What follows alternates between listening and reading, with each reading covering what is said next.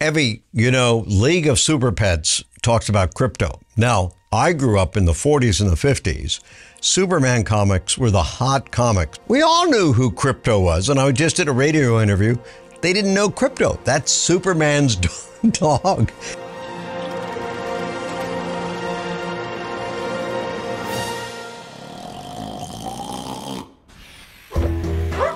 Wake up, buddy. It is walk o'clock. Jump, jump, jump, jump, jump, jump. Everybody jump. And I'm up. Okay, Krypto. We'll go for a walk. So what happens is the dog, Krypto, loses his powers and Superman is taken and it's left to these, rambunctious pets that are all at the rescue to try to save, Superman and all the DC characters. And so these dogs and pets are saving them. This is cute. It's cute. I'm waiting for my dogs and pets to save me by getting rid of the rats on my property.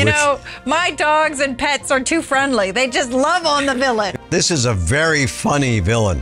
I couldn't believe it. The villain's name is Lulu, and she's a guinea pig that's got superpowers thanks to Lex Luther. I cannot imagine an evil guinea pig.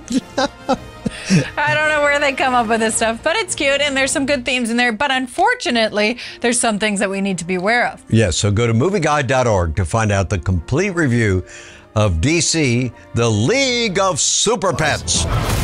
Batman works alone, except for Robin and Alfred, Commissioner Gordon, my IT crew, whoever Morgan Freeman played.